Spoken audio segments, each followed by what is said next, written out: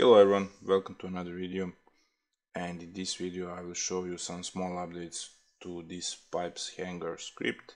I did create this script 2 or 3 years ago, and I did create this script in the Revit 2020.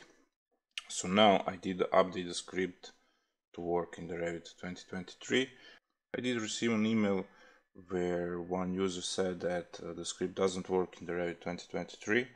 I did test the script in the Revit 2023 and it works for me, but nevertheless, when I did open the script, I did forgot actually how unorganized this script was, and also I did use I think 3 or 4 different packages. No, actually just 2. So it's a data shapes and clockwork.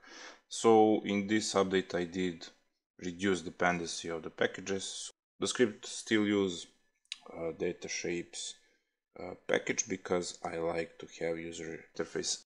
I will also show you this script. I will show you part by part, but actually I didn't change much. Entire function of the script did remain the same. I did just group some things and show some improvements. I think the biggest improvements in quotes, it's actually this part over here, or we have, or something like this. So previously I did use clockwork element location, and then from curves I did ask for the start end point, and then I did create a vector by those 2 points. But actually in this update version of the script I did go with get location, and when you ask for location for the pipes you will always have a line, and then you can just go with direction. So when you deliver pipes over here in 2 steps, in 2 nodes, you will have everything that you need. So you can reduce dependency of clockwork, and you can also reduce the number of nodes. And if you want, you can also change this in this Revit 2020 version of script. So okay, let's go to Revit 2023 and let us just run the script. So still I'm using the same sample file. This is not any real project file. What is important for me while we are testing this script is that we have different pipe sizes, that we have pipe insulation, that we have slope in both directions. So over here I have some sample route where I have all of that, and then when I generate those hangers it must respect all the sizes, insulation, slopes and so on. So user interface is the same. So we need to select elements, okay, finish, height. I did explain this in previous video. So over here you need to put what is the height until where those hanger bars will go. Spacing.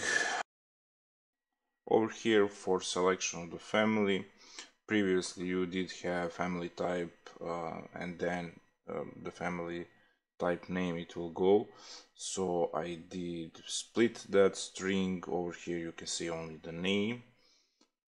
So we will use pipe hanger. For functionality of this script you must use this family, or you must create a family with the same parameters and same function as I did create it over here. So if the script doesn't work on your side, please check if you did copy also this family from the sample file. If you want, you can translate that initial hanger, and that is it. Okay, those bars are too long, but they are going to this level, so that is okay. So they will adjust according to the insulation, size, slope. So everything is the same like in the previous version. It will recognize and rotate family instances according to the angle of the pipes, and that is it. So now back to Dynamo. So you can see over here I did group all the nodes for the user interface. This I with dash, just means that I don't want to use geometrical preview inside the Dynamo, because when you turn off geometrical preview inside the Dynamo, you will speed up a little bit execution of the Dynamo script. So that is the only point of turning off the geometrical preview. So over here, as I told you previously, you will see this family types, and then it will go the name for each family. Over here I don't want to deliver that as an input, I want to go without that first part. So as a keys we are going with those names, as a values we are going with the elements. Outside from that, maybe I did change a little bit over here that width in order to see better user interface. I did rearrange a little bit those nodes so we can easily follow logic. Over here I did change nothing. I will not explain entire script step by step because you have the previous video. As I told you, I did just organize a little bit this script, and I did check if the script works in the Revit 2023, and also I did optimize it a little bit so we have a bit less nodes, but the overall function is the same. Yes, over here you can see, so previously we did have 4 different nodes and we did use clockwork. Now we are only using data shapes package, and we are going over here with just 2 nodes.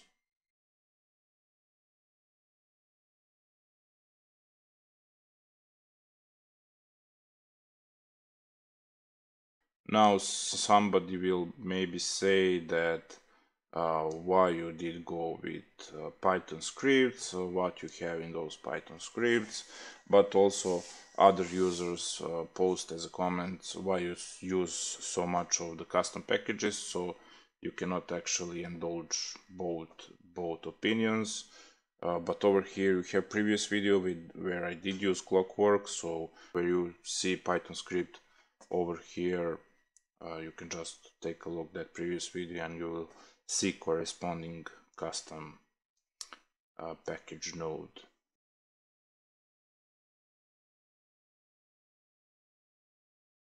If you have any other questions regarding this script, you can either write me directly or you can leave a comment and I will try to respond to those questions.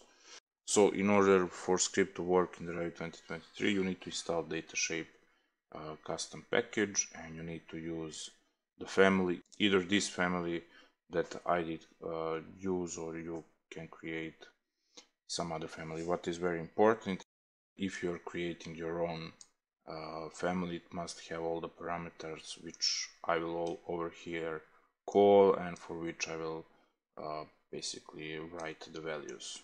So that is it. Thank you for watching. Bye.